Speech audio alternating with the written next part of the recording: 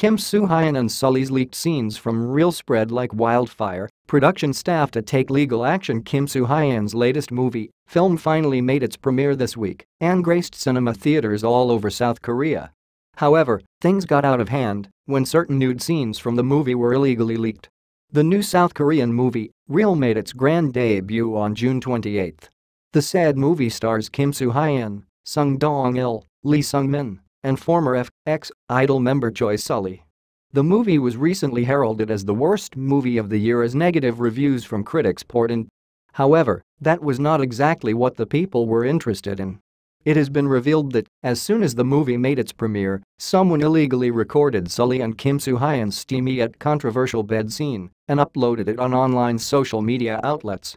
The leaked scenes have gone viral and are still going around the internet until now. The production crew behind Reel has released an official statement and decided to take the matter in their hands. Cove Pictures released their official statement on June 30 and explained the severity of the crime done because of the leaked scenes. The studio emphasized that any form of distribution or reproduction of a film, in part or in whole, especially without the permission, is strictly prohibited. They pointed out that the illegally leaked scenes violated the actors' portrait rights.